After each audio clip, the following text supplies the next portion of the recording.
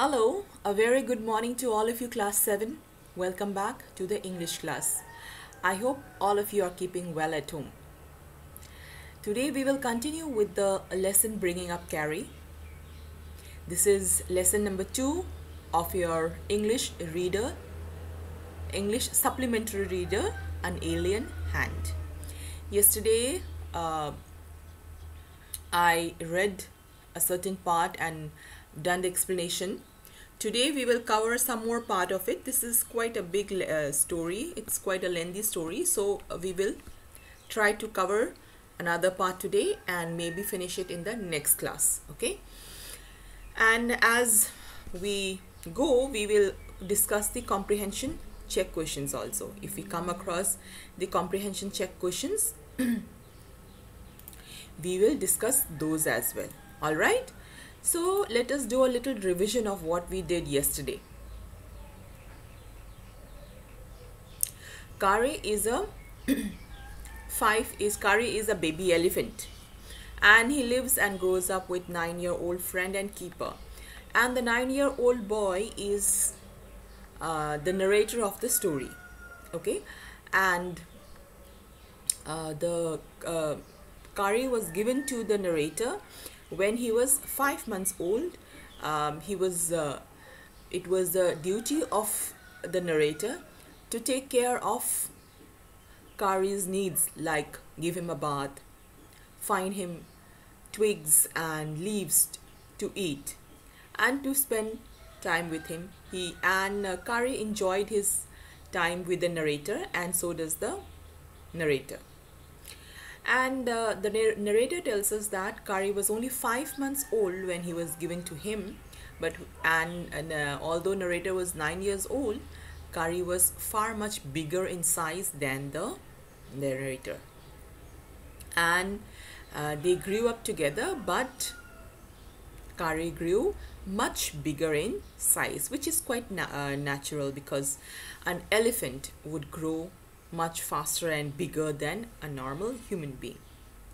Then the narrator shares their daily routine and tells us how was Kari kept. He says that he lived in a pavilion and under a thatched roof, so there is a proper place made for Kari to protect him from sun and heat and rain.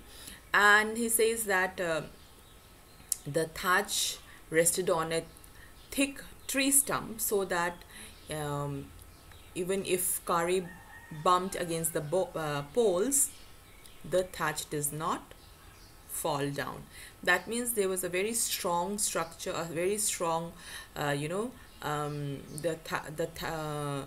structure was, the place where Kari was kept was made very safe for the baby elephant.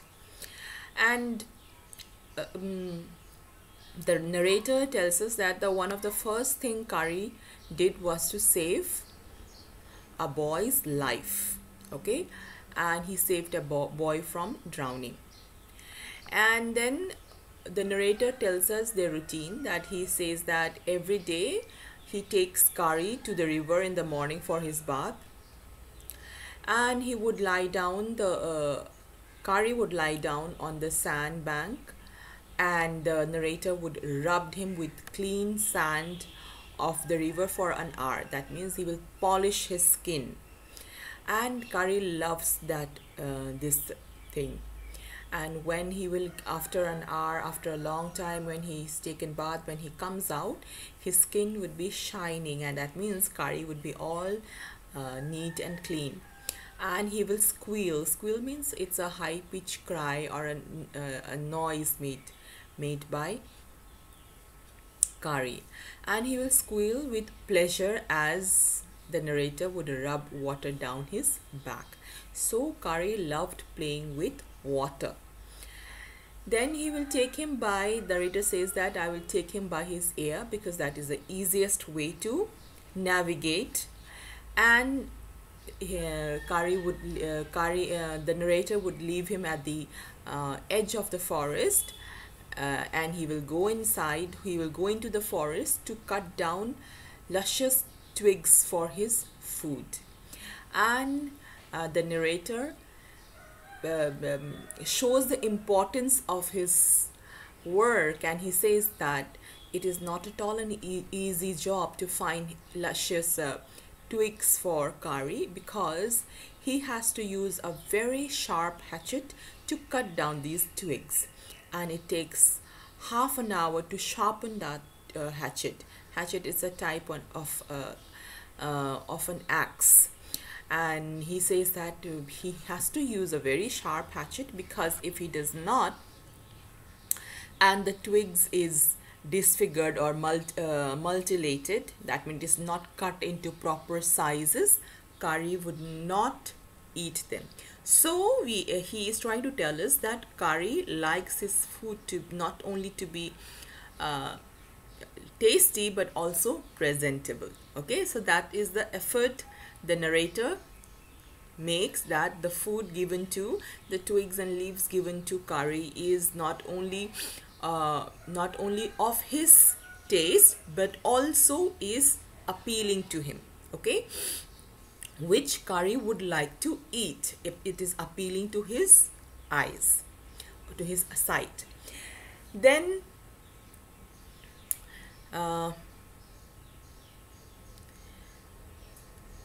okay, then he says, we read the story till here. Yes, we read the story till here. So today we will start reading from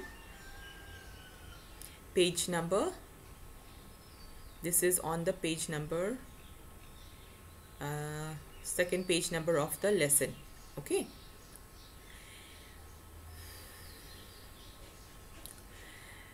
It was not an easy job to get twigs and sapling for Kari. Sapling means small plants, okay, tender small plants.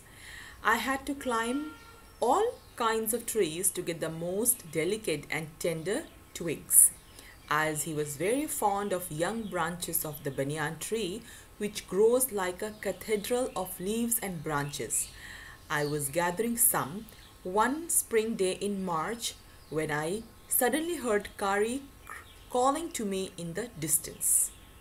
So once again, narrator tells us that it is not at all an easy job to find food for Kari, because it is in fact a difficult job to find soft and delicate and tender twigs for Kari, because he has to climb all kind of trees, and you don't find tender and soft, delicate and tender twigs at the bottom of the tree. So you have to climb up, and then you have to cut down those twigs. And he says that Kari was very fond of young branches of banyan tree. Banyan tree is a kind of a tree, and which grows like cathedral of leaves and branches. Now the meaning of this phrase means, cathedral means it is cathedral is another word for a church, but cathedral is, the structure would be much larger, much bigger. Okay, so the narrator is trying to tell us that a banyan tree is unlike a normal tree. It's a big tree, and it is full of leaves, and the leaves and the branches, they grow up like to make a huge structure, like a cathedral, like a big structure of a cathedral. That is what the narrator is trying to tell us. He is emphasizing how difficult it is to cut down tender young branches of a banyan tree. Children, if you have seen a banyan tree, you will agree with it. It is a very huge tree. It's a very big tree, and it is unlike our small trees which we grow around our houses. Okay, and he says that one spring day in March, when he was gathering these twigs for Kari, he heard Kari calling him in the distance. As he was still very young, the call was more like that of a baby than an elephant. I thought somebody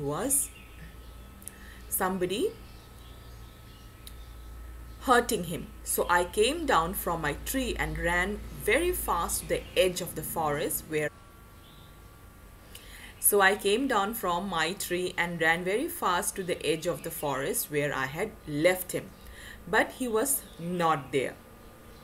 So he says, one fine day in the month of March, when the spring had just started, he was cutting down some twigs for Kari when he heard him calling him.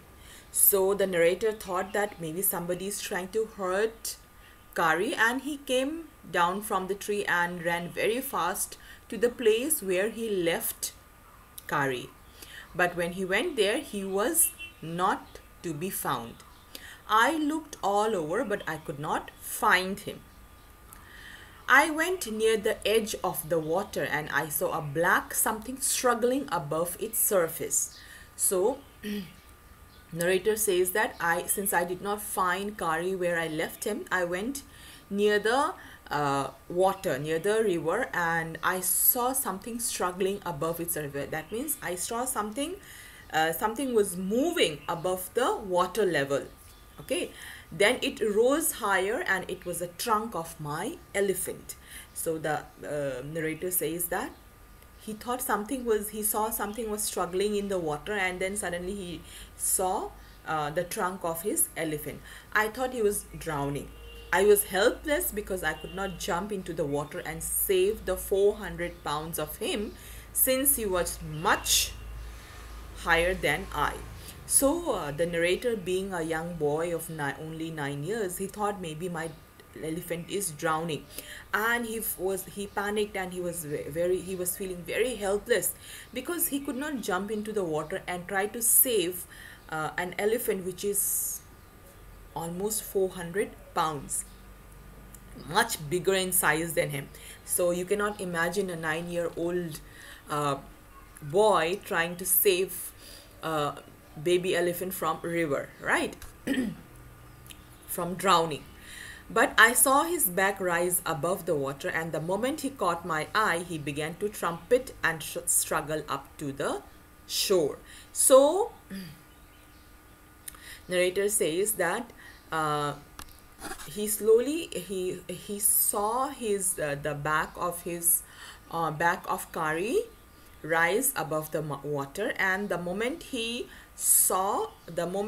Kari saw the narrator, he began to trumpet. Okay, trumpet means it's a loud sound made with a forceful explosion of air through its trunk. That means the sound which elephants make, that is called a trumpet. Okay, they make sound, they force out air from their trunk and they make that sound, and when they make this sound when they're very excited. Okay, he began to trumpet and struggle up to the shore.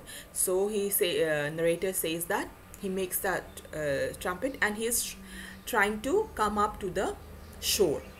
Then, still trumpeting, he pushed me into the water. As I fell into the stream, I saw a boy lying flat on the bottom of the river. So the boy, narrator did not see anybody in the water. He saw only his elephant and he thought he was drowning. But later on he realized that elephant was not drowning, and he rise up and he pulled down the boy into the water. And when the boy fell into the stream, he saw another boy lying on the bottom of the river. Okay, he had not altogether touched bottom but was somewhat afloat. So the narrator says that the boy in the water was not completely lying on the bottom of the river, but was somewhat afloat. That means someone's floating in water, not sinking, was floating in water. I came to the surface of the water to take my breath, and there Kari was standing, his feet planted in the sandbank and his trunk stretched out like a hand waiting for mine. So the narrator says that when I came out of the water to take a breath, he saw that Kari was standing firmly on the bank of the river and his trunk was stretched. Stretched means it was extended.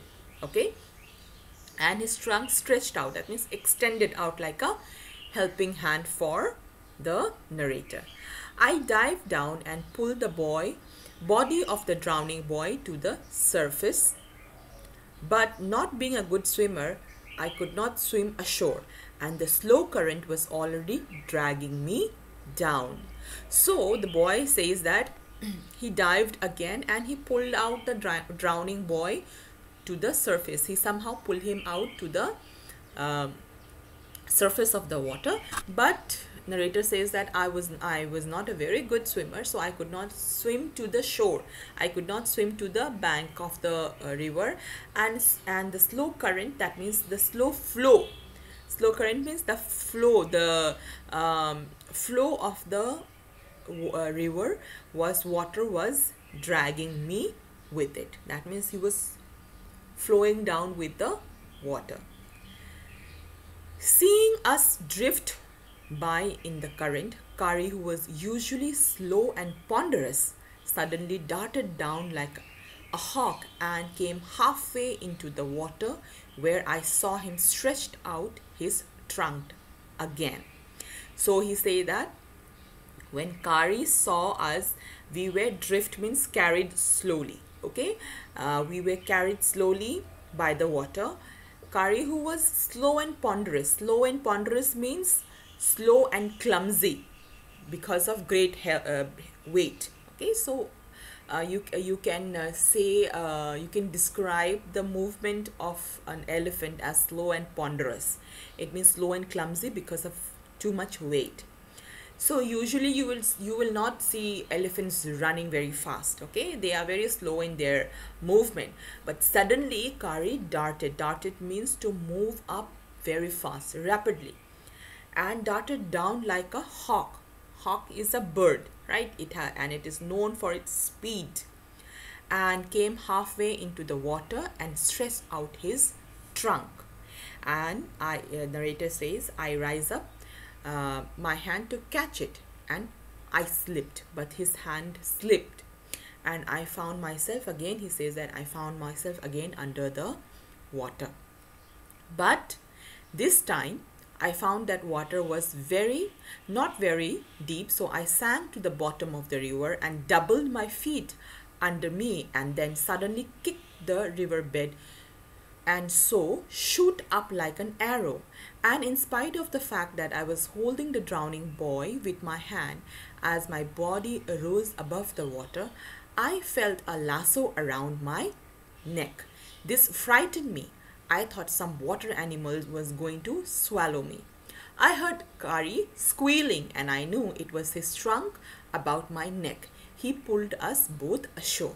So he says that although he was realized that he was being dragged by the water current, but he realized that the water was not very deep, so he pushed himself up. He says that I doubled my feet. That means he applied force to his feet, and he pushed himself out, shoot up in shot upwards like an arrow. That means to move up like an arrow.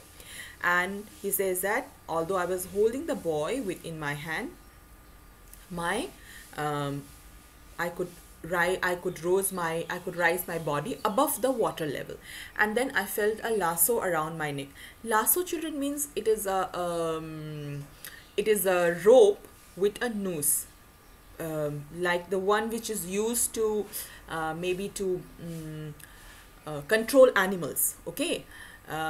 Around his neck. And the narrator says I was quite frightened for some time, because I thought it was some kind of water animal, but it was a trunk of Kari who pulled both of us ashore. So we will read till here, and another part will continue tomorrow in the class. All right, so I hope this is clear to all of you children. Please read the lesson.